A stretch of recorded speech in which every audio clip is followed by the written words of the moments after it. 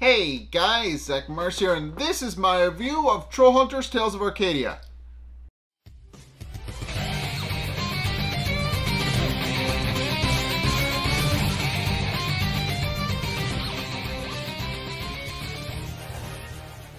Okay, so in this episode is, well, the plot of it's interesting, but we'll get to that in a minute. But the episode is about, well, this is the episode where Jim first encounters Angor Rot directly for the first time, which honestly, it's a very scary thing, and it's a very scary and very terrifying scene. But we'll get to that. But in case that's not really what the main majority of the episode is, although it is somewhat what it's about. But the episode actually opens up with an unnamed human racing around the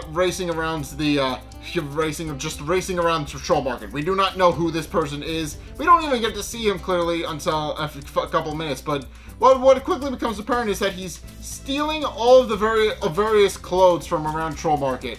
And of course people start commenting on it and pointing out that there's an intruder in their midst, and are curious as to how exactly a human got in, and they call the Troll Hunter and asked to call the Troll Hunter, and of course Droll of course sees all of this and then proceeds to go off and go get Jim. At which point we find out that Jim is currently in the void between worlds with the Council of Elder Trollhunters, and they're kind of somewhat upset with him, because obviously first and foremost, a lot of the other spirits are upset with Jim over the fact that he went to go get the Birthstone, and nearly put his friends into danger, and of course Kanjigar is the main one we see, but he goes on to explain how obviously Jim it was a very foolhardy thing he did to go after the Birthstone,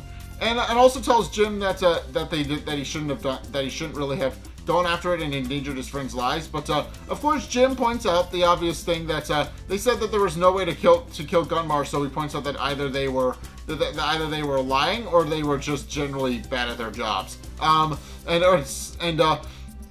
And of course Kanjigar proceeds to go on to explain how he was hoping that by dissuading him from actually going to seek out fairy tales, that he wouldn't put his friends in danger, and that he would be able to continue to do his sworn duty. Pointing out that he's not going to do that if he just goes off and do some foolhardy thing to rescue Claire's brother, that he's only going to put himself in danger. But of course he points out that they also said that he would be putting his friends in danger by just having them involved in his ventures at all. Which was, we find out, clearly not the case. As he points out, it's a very obvious thing that he has the Birthstone at all, that he was able to do any of the things he was able to do. And of course he points out that the only reason he has it is because of his friends, so he points out that maybe they might be wrong in this case. But of course Kanjigar points out that this is just that he thinks this is a whole full errand type thing, and he also points out that a good troll hunter needs to learn to distance themselves. But then he hears Droll calling to Jim from the waking world, and then proceeds to tell Jim what he's learning, and of course using his connection with, I guess, the Force in this particular instance, as a spirit, he uses his connection to the spirit worlds to to inform Jim about what's going on, about how there's a strange human loose in Troll Market, and that everybody's currently panicking because they don't know how to deal with it. And of course this causes Jim to become confused, because he points out that his Troll Market is very secure, and he's curious as to how the human even got in the first place. But of course Kanjigar points out that there's not really any time, and then sends Jim back to go and deal with it. And of course, Jim then emerges from the void and immediately goes into Troll Market to discover that all of the trolls have just kind of since caught the human and have stuffed him in a burlap sack and are hanging him above all of their heads to keep him from escaping. And of course, Jim shows up and proceeds to demand authority of the situation, and tells them that as the Troll Hunter he will deal with it. So of course the trolls proceed to hoist the bag down, and when they climb out, they find a human that claims itself to be Blinky, and And of course, Blinky, of course, then proceeds to, you know, or at least the human claiming to be Blinky proceeds to go on and claim how he's obviously very grateful for Jim for letting him out, and also proceeds to kind of greet Jim like he's an old friend, which of course confuses Jim because he obviously points out that there's no way he should know his name at all. And of course, Arg and Droll arrive on the scene as well, and do point out that it seems very strange and wonders if he's a changeling, since obviously he doesn't look like Blinky, and they're pretty convinced that he's lying. But of course, it's at this point where Blinky attempts to prove that he's actually Blinky by telling Jim a bunch of things that only Blinky would know. Obviously, you know, about things about his mother, and about things and about his father, you know, and about his father left when he was 5,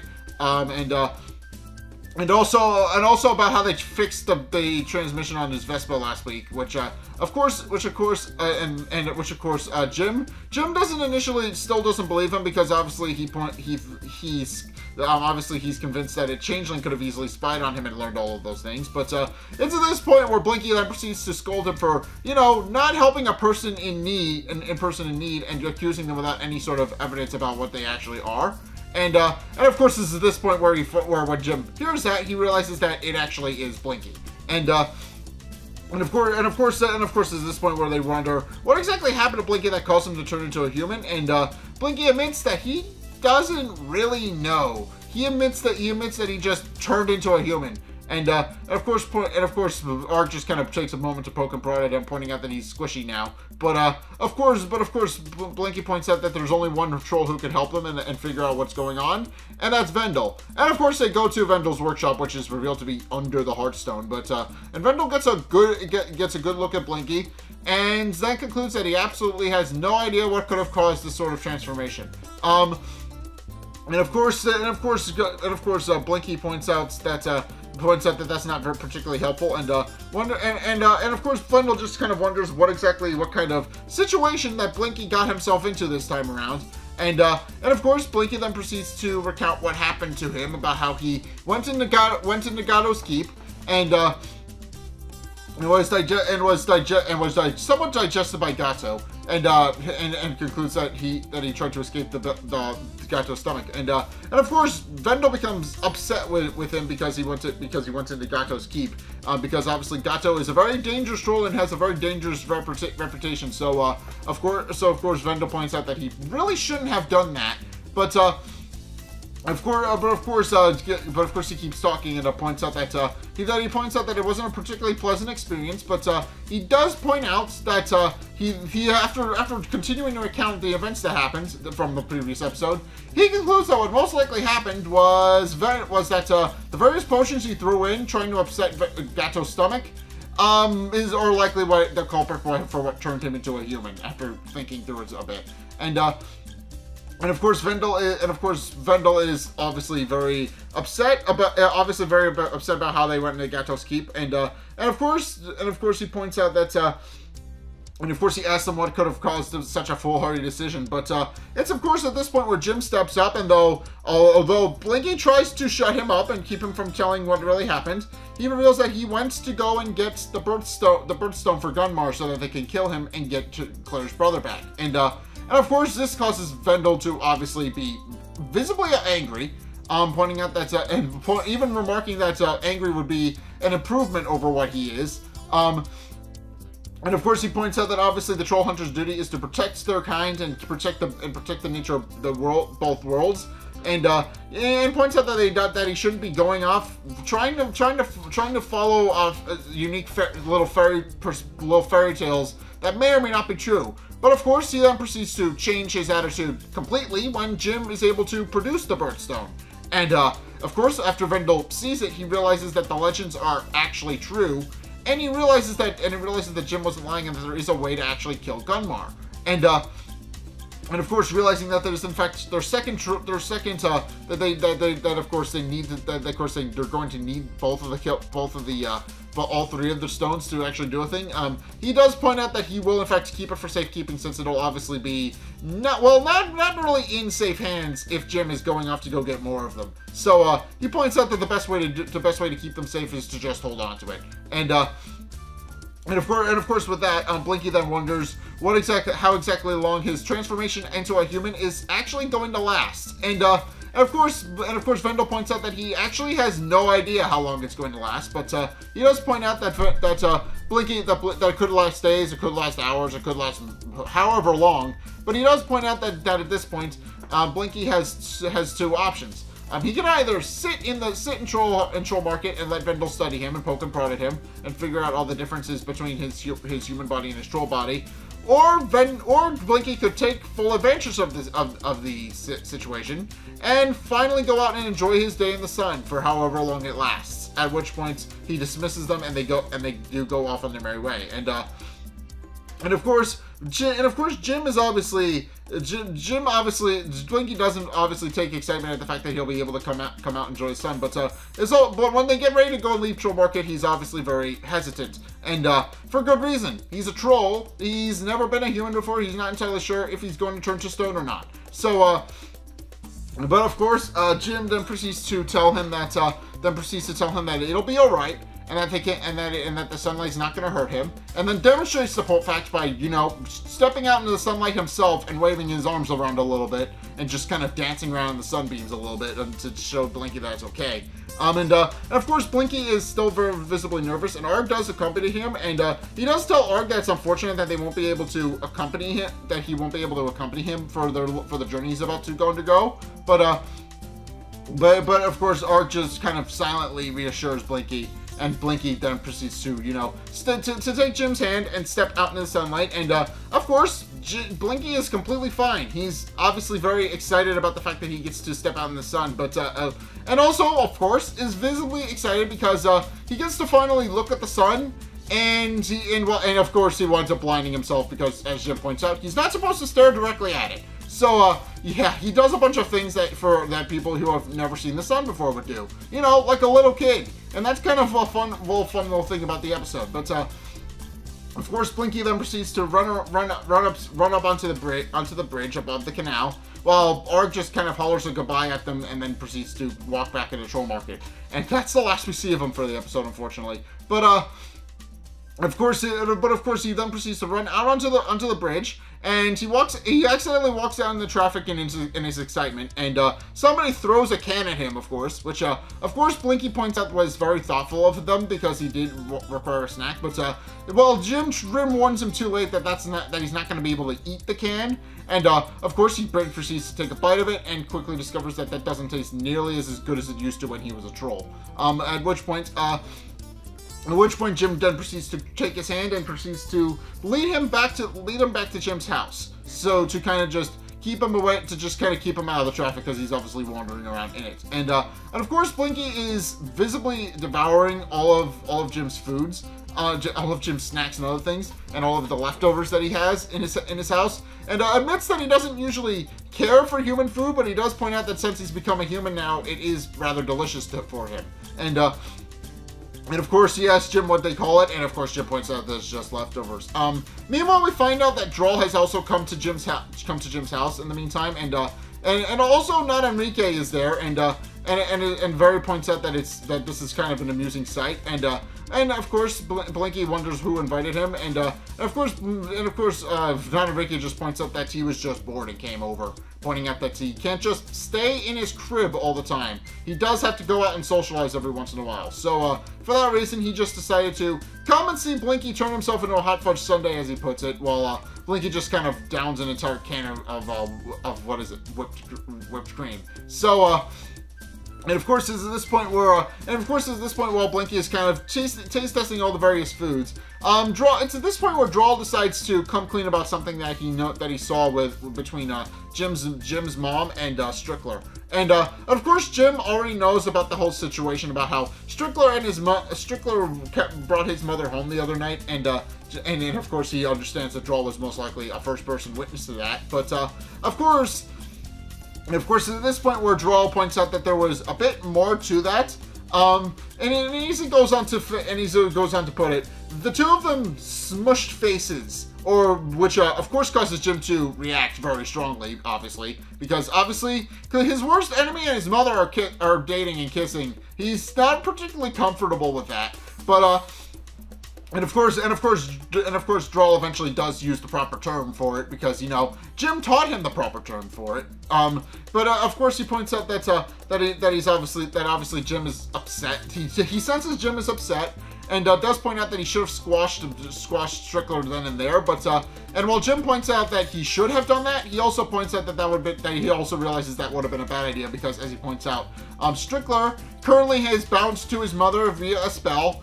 And that would not work out very well for any of them.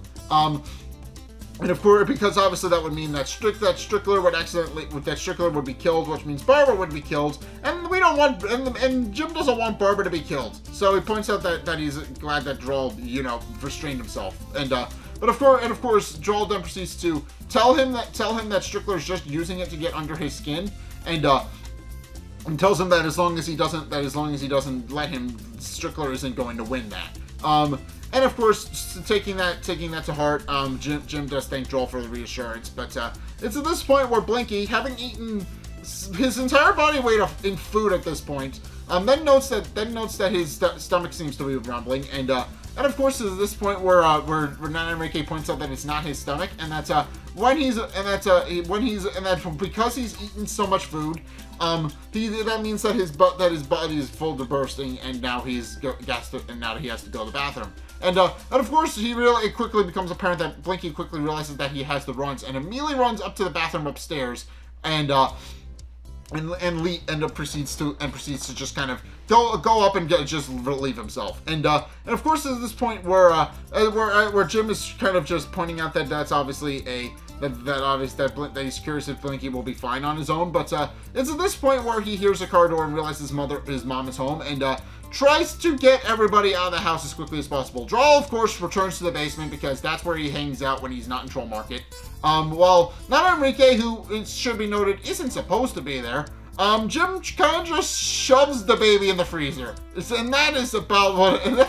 It's just a funny visual, but of course, Nana Enrique has to just kind of climb into the freezer climb into the fridge to hide, although he admits he doesn't want to because it's full of leftovers. But Jim forces him in anyway, but then realizes that he forgot about Blinky. And sure enough, Blinky comes downstairs right as Jim's mom is entering the house. And of course Blinky's just talking about himself about what fine facilities they have. And of course, is saying that to no one in particular, mainly Jim. But then he discovers that Barbara's at the bottom of the stairs, and Barbara insists that she has an orange belt in Krav Maga and will not hesitate to attack him if he doesn't leave her house in the next 5 seconds. And while Blinky tries to defuse the situation, telling her that he means no harm, she then proceeds to immediately follow up with that, and sure enough, does kick him in all of his sensitive areas, which of course causes Blinky to just go down. And eventually after Jim, you know, gets Nana Enrique into the freezer to hide, he immediately grabs on Blinky and tells Barbara that Blinky is with him. And of course, is visibly confused as to why there's a stranger and why Jim knows him. And of course, he proceeds to introduce Blinky as Mr. Blinky. And of course, he's not entirely sure who he is. And of course, concludes that he must be from school, and that's and wonders what kind of sort of trouble Jim has gotten himself into now. But of course, Blinky, it's at this point where Mr. Blinky then proceeds to tell Barbara that he's actually in no trouble, and that he's actually come to congratulate Jim on all the things he's done. And of course, this is this point where Jim just kind of plays it off as Mr. Blinky is his guidance counselor.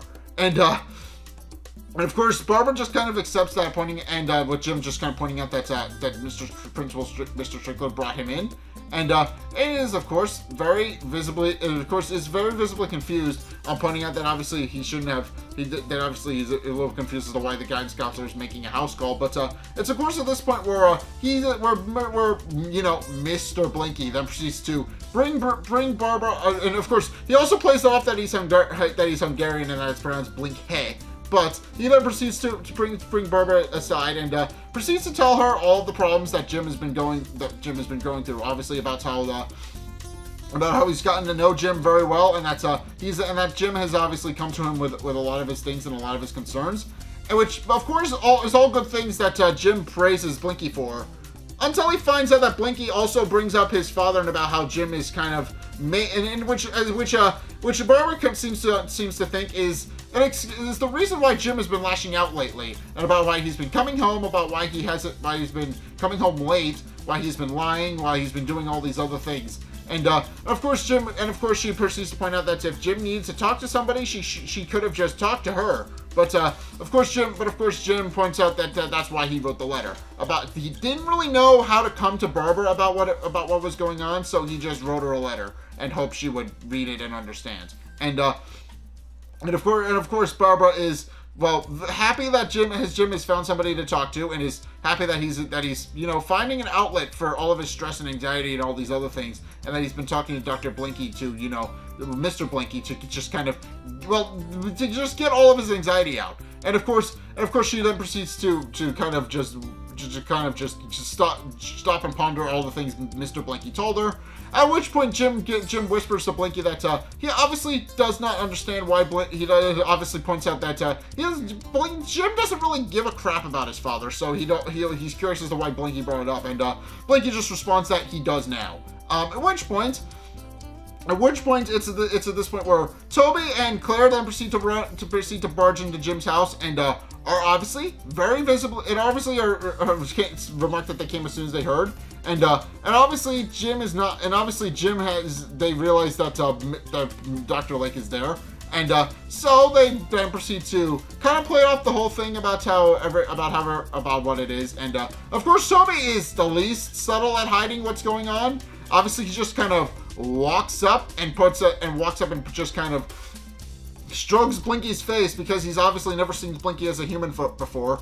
While Jim just kind of explains to them exactly what's happening about how he's their new guidance counselor, and that he was just introducing Mr. Blinky to his mother. And of course, while they're having this conversation, Claire does in fact see not Enrique in the fridge, and proceeds to pull him out of it, and proceeds to kind of warm him up a little bit by pulling him into her arms. And of course, Toby of course doesn't really play along all that well. He goes up, shakes Blinky's hand, and tells him that it's nice to meet him. Whereas Claire is a lot more, you know, a lot better at playing along, telling Mr. Blinky that it's nice to see him again.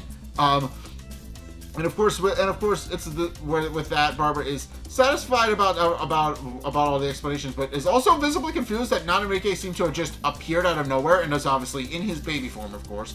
And of course they proceed to leave, because they still kind of got to get back to school and return Mr. Blinky to school. So they leave. And of course Barbara wishes them goodbye, but is then also visibly confused as to where Not Enrique came from. And of course she points out if Claire was always holding the baby, and of course Jim just kind of gaslights her a little bit, telling her that no, he asked for a ride to come there, and had been just hanging out. And then also points out that obviously that isn't what happened, when in actuality that's exactly what happened. And then wishes her goodbye. At which point, once the front door is closed, Claire then proceeds to throw her quote-unquote baby brother into the bushes, and tells Not Enrique to get home before their parents notice he's gone. And of course, with that, Not Enrique takes his leave. At which point they decide that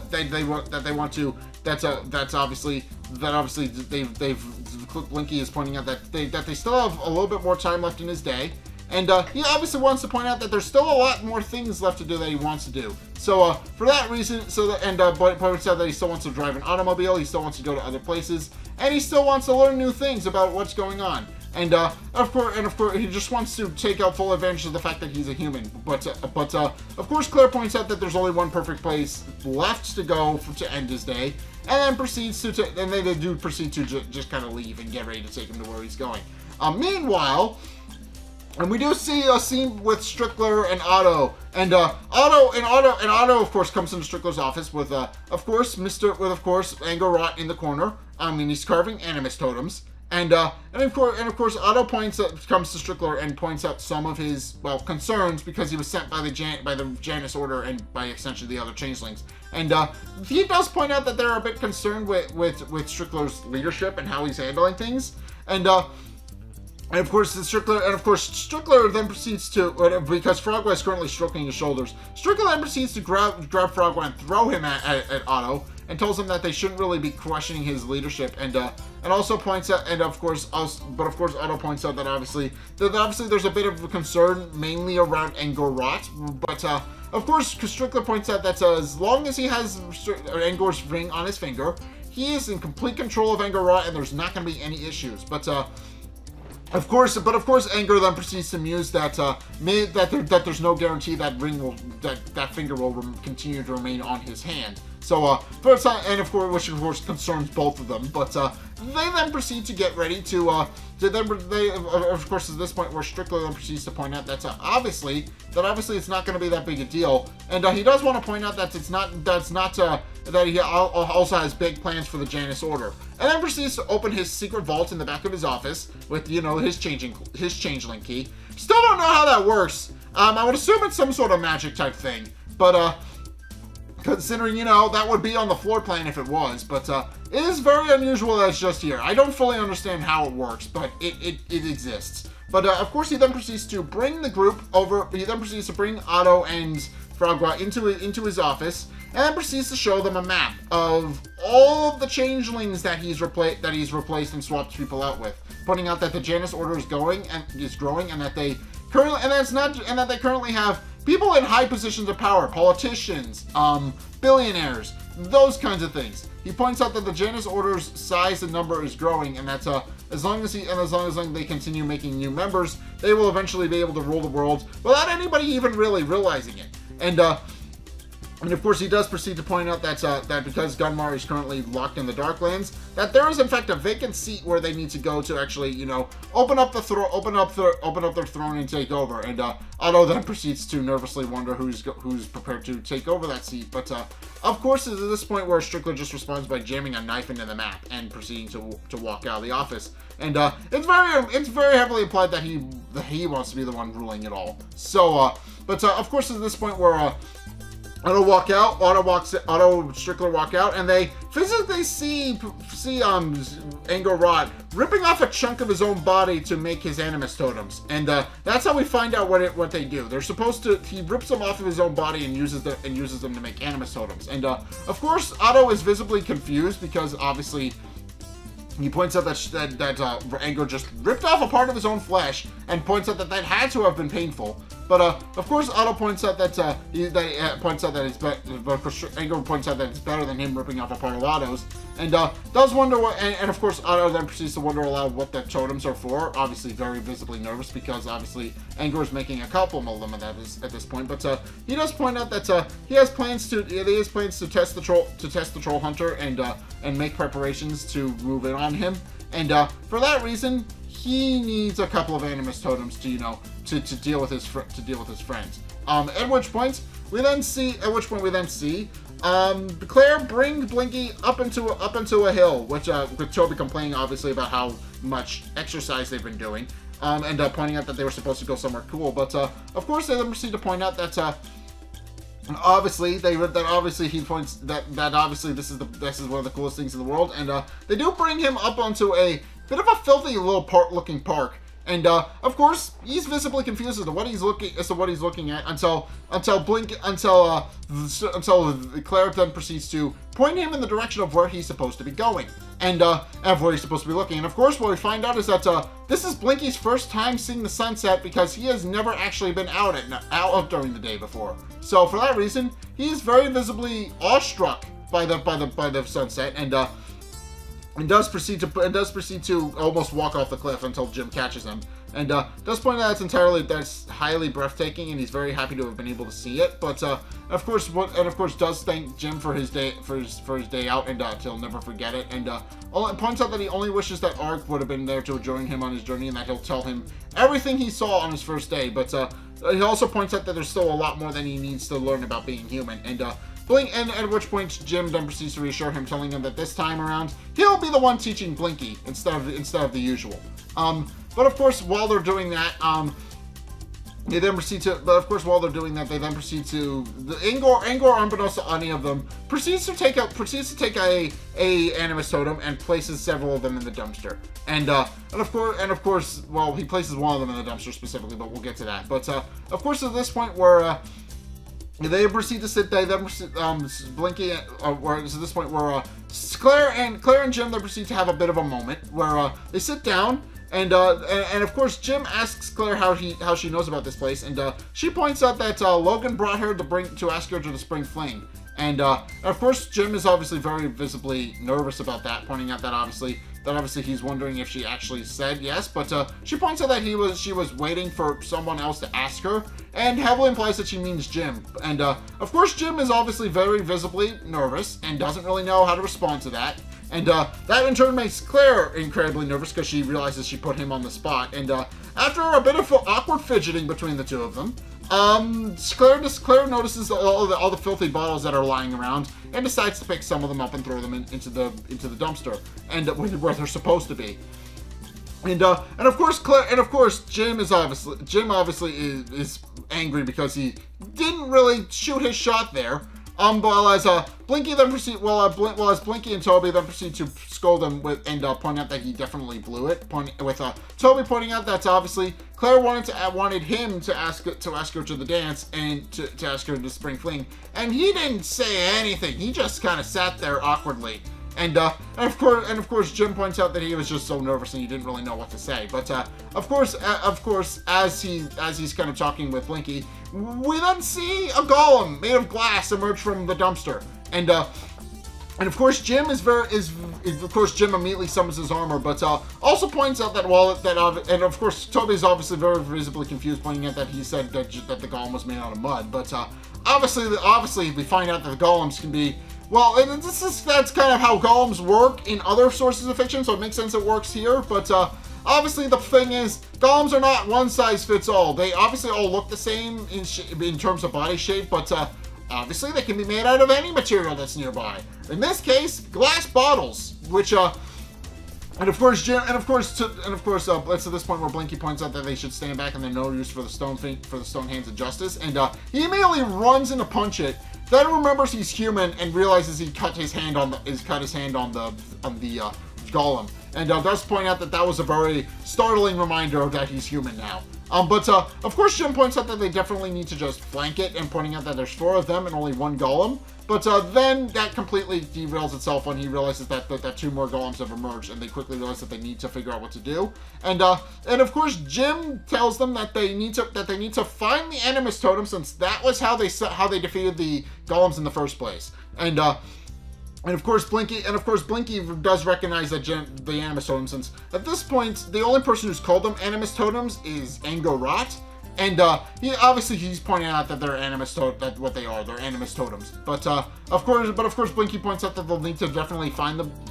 And of course, they then proceed to figure out that the golems, because they're made of glass, are very vulnerable to rocks, and that winds up being their main weapon to fight against them. Just hitting them with rocks to break off parts of their body. And of course, this also results in a very humorous scene where Toby tries to pick up a rock and tries to pick up a large boulder and throw it at him, but realizes it looked a lot cooler in his head than he thought that it actually wound up being. So he winds up stopping to do that and starts picking up little rocks to throw at it. Meanwhile, Jim points out that they're going to need to hit them hard and fast to get to the animus totems inside the golem. And does point out that they'll need to hit them with however hard they can. But of course, as they're fighting the golems, Jim notices Angor Rot, who then proceeds to leave the scene. And quickly realizing that Angor is getting away, he then proceeds to call to his friends. But but is also nervous about leaving his friends behind, since obviously there's 3 golems. But then he sees Claire kill one and concludes that that's most likely going to be fine. So he goes off to go and confront Angor Rot alone, which is a bad idea. And of course, there's a little bit of a side scene during this part where, of course, Toby and Claire then proceed to lock one of the remaining golems in a dumpster and proceed to ram it into the 3rd golem to kill it and destroy it. But then the first golem winds up escaping, so it winds up chasing after them. Meanwhile, Jim chases after Angor Rot, tries to keep up with him, and eventually gets caught in a stasis trap. Which, of course, this winds up being a very dark-ish scene where Jim can't really move or speak or do anything. Angor Rot then proceeds to take this opportunity to gloat at him, and toy with him. And of course, he then proceeds to use his shadow stuff to get closer to Jim, and tells Jim that he's never really hunted a human troll hunter before, but he does relish what a rare game it is. And of course, he then proceeds to tell Jim that he is Angor Rot, and that he has been the one responsible for consuming the souls of so many troll hunters before him, and then proceeds to summon a mark on Jim's face, which we eventually find out is called the Mark of Angor Rot, which, you know, is pretty on point. But he then proceeds to place a mark on Jim's face, and then proceeds to create a sigil and do a magic little dance as he uses his magic to kind of seal Jim's powers a little bit. And of course, once he's done, he points out that he's not going to kill Jim, not just yet, and that he's going to savor their little hunt. But does tell Jim that next time they meet, daylight will be his to command, and then he proceeds to use his shadow staff to just kind of portal his way out of there. Meanwhile, they realize that Jim is currently Jim's friends are currently running away from the golem, and they quickly realize that Jim has been trapped. And Blinky tells them not to touch the stones. At which point he does a flying tackle into Jim to get him out of the trap. And of course they point out that they're happy he's safe, but also points out the golem that is coming. At which point Jim effortlessly kills it with his sword. But at which point, after the dust is settled and they defeat the final golem, it's at this point where Blinky then finally realizes that the golems were actually a diversion meant to distract all of them and isolate Jim. And of course does notice the mark on Jim's face, and does note that Jim seems to have been marked for a fate worse than death. And that's where the episode ends. So yeah, obviously this is where Angor Rot and Jim formally meet. But also we find out a bit more about Strickler's plans, which is that he plans to kind of take over the world seamlessly using changelings. That's his end goal. He wants to do that. But obviously that's not how it's going to play out, because obviously there's going to be a couple of wrinkles in there. And this season is kind of where Strickler's redemption arc kind of starts. I'll openly admit that, and Angor Rot plays a large part in that, so I will get to that. But yeah, it's not going to obviously work out for him in the long term. I will admit that. Like, he's not going to be a major villain going into the rest of the series. But I will admit that he does eventually redeem himself. But you know, he does have plans. He does have plans to take over the Janus Order and use the Janus Order to just kind of create an empire for himself. That is his plan and what he plans to do. But that's obviously not going to work. But obviously, the big thing here is that Blinky has turned into a human. And that is a thing for the next several episodes of this.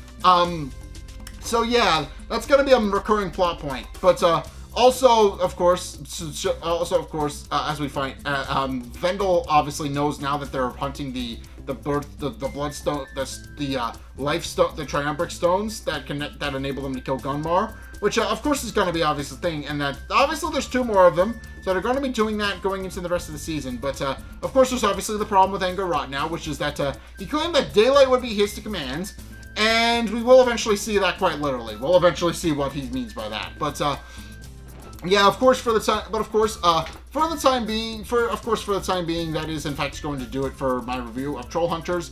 But yeah, thank you guys so much for watching. If you enjoyed, be sure to like, comment, and subscribe. Also, be sure to follow me on Twitter in the description below. Be sure to check out my Patreon in the description below as well. It's only a couple bucks a month. It does really help me out. And you guys get access to a bunch of cool perks down on my way of saying thanks, so be sure to check those out. Link is down in the description. And also be sure to go and check out my Twitch. I stream Saturdays and Sundays. Please go check those out. Go and check out my Discord if you haven't. Obviously, I think I've already talked about it, but please just go check it out, because I like hanging out with people and talking with them over there. And finally, if you want to see more content from me, then be sure to check out the videos linked in the end screen. The top video is the most recent video. It may or may not be this video. Whereas the bottom video is the video recommended to you based on what you've already seen from me. So if you want to try something new, or see more of what you like, then be sure to check both of those videos out. But in any case, thank you guys so much for watching. Until next time, we'll see you guys in the next video. Peace!